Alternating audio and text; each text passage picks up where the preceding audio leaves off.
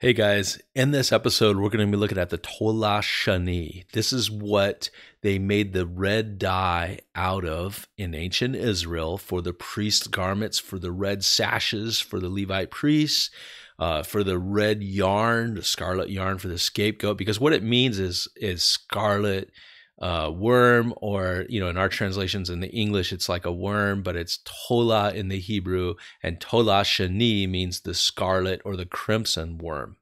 So so they're getting ready to build the temple in Jerusalem, right? So they've gotten the Temple Institute's gotten all this stuff ready. They got the gold menorah, they've got all these different things. They're ready to build this temple. But they've also looked into this Tola'at Shani, which gives us the red dye for the tapestry inside of the temple, for the curtain, the veil, right? And for the priestly garments and the high priest garments too, and all these different things. So we're going to look at that right now, you guys. This is the Hebrew. It's Tola, right? Here's the Hebrew. Tola'at Shani, or it's the Cocos or the Kermes Elicus, if you're speaking in English, like the Western countries might call it that. So here is what it does. This is a stone bowl, and you can see it looks almost like dark red wine. These are the little tolas right here. They're more like a grub than a worm, and that's what we see here. And they've collected a bunch of these in Israel not too long ago. For the Temple Institute, they're training these young people, these young men and women, and what these Tola'at Shani were used for in the Torah, right? What God instructed Moses to use these for. So that's what we're looking at, and it's pretty cool stuff. So here's about what they are when they're dry. They're a little bit bigger than this, about the size of a pea. 7 millimeters when they're ready to give birth, when they're real mature up on a tree is where they find them, on these oak trees. So this is when you dry them, that's how they made the powder to make the dye. They would dry these out in the sun, then they would crush them. We're going to show a demonstration of that. You're going to see a demonstration at the end of this episode, you guys. You don't want to miss it. I'm going to actually have a video where I had my own that I purchased, and I crushed them and made a red dye, even put the yarn inside of it. So you won't want to miss this. You're going to see it right now, just in a few. So here we go. Here's another image I took of the tola on a white piece of paper, and you could see that it was turning the white piece of paper this crimson red color. Okay. Here's the red yarn that went into this is the video I made, one of the videos actually, and you could see the scarlet yarn. I would imagine that Rahab, right, back when Joshua came in and all of Israel came into the promised land, I would imagine that Rahab made her scarlet rope with that. Remember, she was spared from the judgment because she had the scarlet rope hanging down from her window, and her family were spared as Yeshua, right, went in to destroy the city. So here in this video, you're seeing that little tola, and you're seeing the scarlet yarn there, and it's been used a lot in the times of Moses, but they're using it today. It's pretty cool stuff. I love this. I love seeing history played out in real life. Okay, so the next one, here's a photo of young men here, and there's a woman there showing them how to make this red dye, and they're harvesting right here from these Kermes oak trees and these trees in Israel, and they collected a bunch of them. They could see some right here, and it's really cool stuff that they're learning this today, is it not? Here's a close-up of what one of them looks like up on a tree, and it's fully mature. It gets that dark red crimson color, and it's about to give birth to its offspring. So the Roman world called it grani cucum, or the grain of the scarlet yarn. And this was very valuable in the Middle Ages, I believe it was. They wanted these, they called it grain, or little grains, because they look like that when you crush them. That's what it looks like. And it's interesting because we know that Jesus said, "I am the bread of life." Wow, pretty interesting stuff. All right, let's continue. Here's how they crush them today. You make this red dye, right? Here's where they use it. This is funny, you guys. If you go to Starbucks, they make their red drinks, and I think some of the red treats there out of the dye from these, because it's the organic red dye. I'm going to show you the big picture of it. This is the organic red dye. And it's what they make the food coloring out of too. So you've probably had some and you don't even know it. You've had a little bit of tola in one of these drinks at one time or another. So funny stuff. So here's a picture of what the Temple Institute is doing. So they take here's the red yarn right there mixed in with the gold. Remember, that's in the Torah. God gave specific instructions to Moses and the children of Israel on how to do this. And this is part of what they made for the tapestry and for the ephod for the high priest and for the massive veil of the temple later, right? And the curtain of the tabernacle as well. So I got one more video that you don't want to miss, you guys. This last video is really detailed. It's going to show the crushing of this Tola and the color changing. You don't want to miss this. So here's the tabernacle, right? It had this tapestry over that was beautiful. You could see from the inside that the red in there is from that Tola.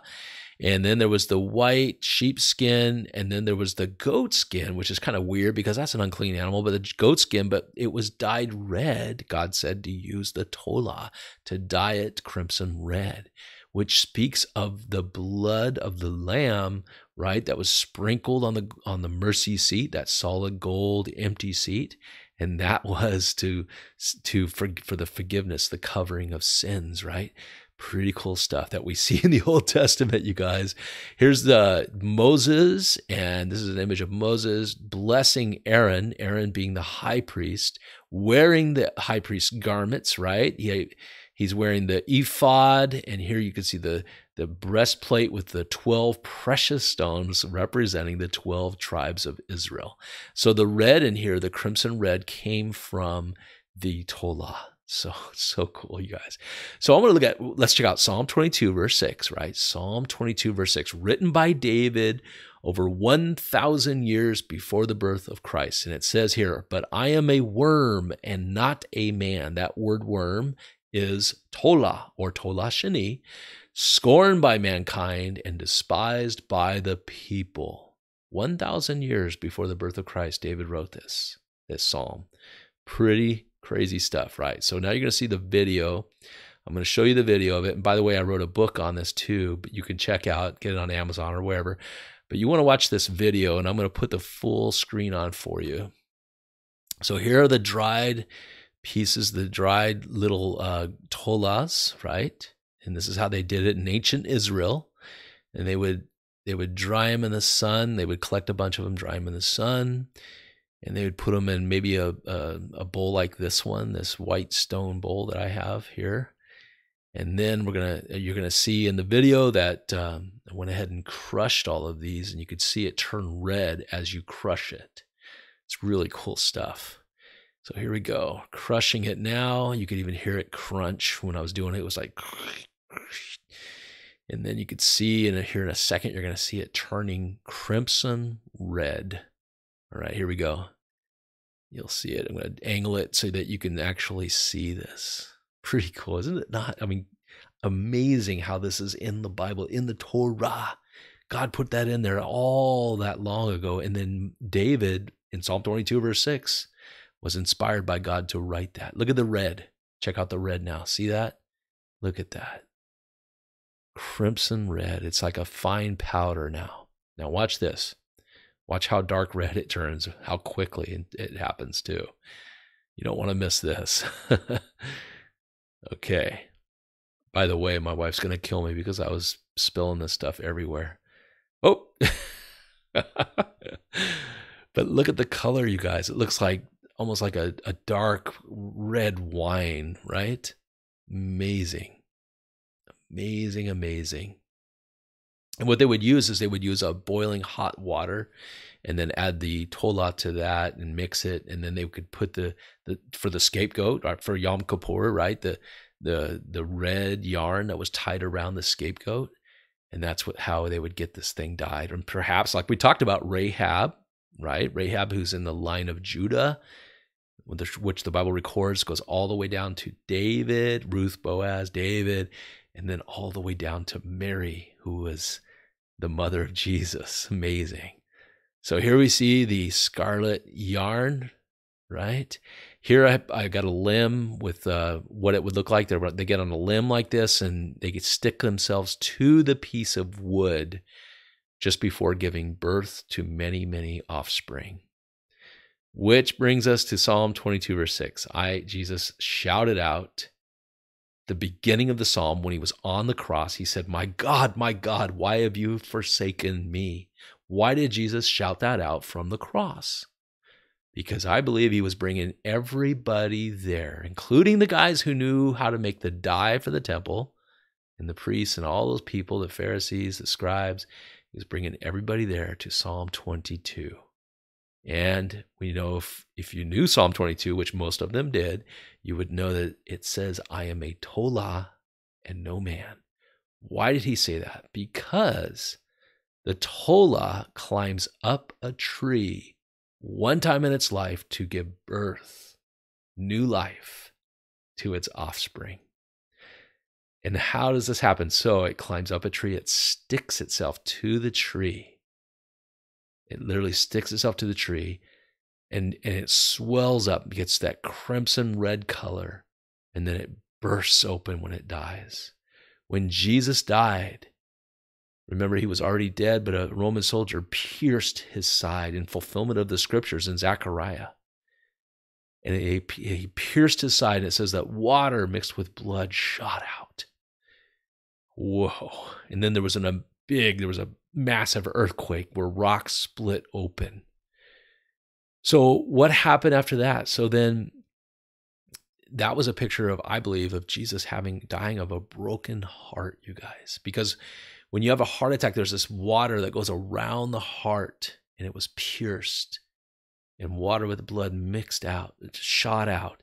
And before that, remember, right after the 3 hours of darkness, Jesus cried out, my God, why have you forsaken me? Bringing everyone to Psalm 22, which is called the dawn, or the dawn of a new day. So suddenly it was light. Remember, there was 3 hours of darkness right before he cried that out. He cried that out, and there was light. And then he's shining light right then and there. As a rabbi did in those days, there was no chapter numbers or verse numbers back then. He was bringing everybody there to Psalm 22. And if you knew verse 6 and you knew about this little Tola'at Shani, you would know that little creature climbs up a tree one time in its life to give birth to its offspring. And it would burst open and literally dye that spot on the wood. Crimson red stain would be on that piece of wood as the new life to the young ones they go off, and they're dyed with that same color as well from that parent Tolah. Wow. But guess what else happens? After 3 days, you guys, 3 days, that little spot that's crimson red on the tree turns as white as snow, like a flaky white substance, and it falls to the ground like a snowflake, or like the bread of heaven, the manna, right? It falls to the ground. And that brings us to Isaiah 118, where it says, come now, and let us reason together, says the Lord. Though your sins be as scarlet, right, Shani, they shall be as white as snow. And it says, though they be as crimson, which is Tolah, they shall be like wool, like lamb's wool, white as snow, right? In other words, your sins will be clean, forgiven, wiped away, washed clean, because the Bible also says that the blood of Jesus Christ cleanses us from all sin, all of it. This was the ultimate sacrifice. Jesus was called the Lamb of God, and it was only by his precious blood that you can be saved. It was because of what he did on that cross, on that wood, on that tree, and by his precious blood, by the power of his blood, that you, my friend, can be saved, and that I'm saved. And if you have never given your life to Jesus Christ, and if you would like to do that right now, Yeshua Mashiach, if you're in Israel, if you'd like to give your life to him and be born again and become a child of God, guaranteed to go to heaven. If this speaks to your heart right now, you can say this prayer right after me.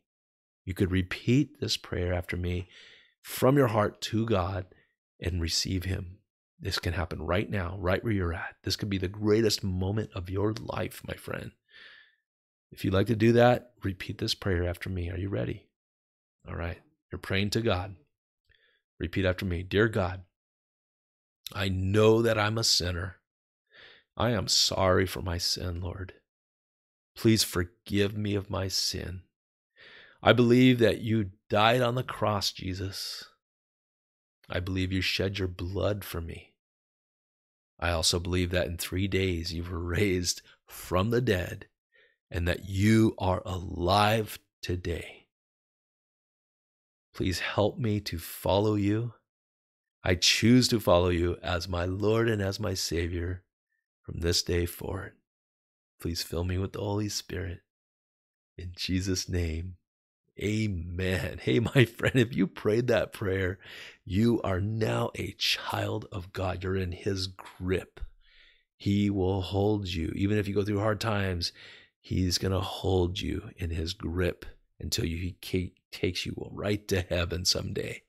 All right? Well, God bless you. And hey, by the way, if you haven't subscribed yet, you may want to consider subscribing, because we go through all these different books of the Old Testament finding Jesus in stories like Joseph.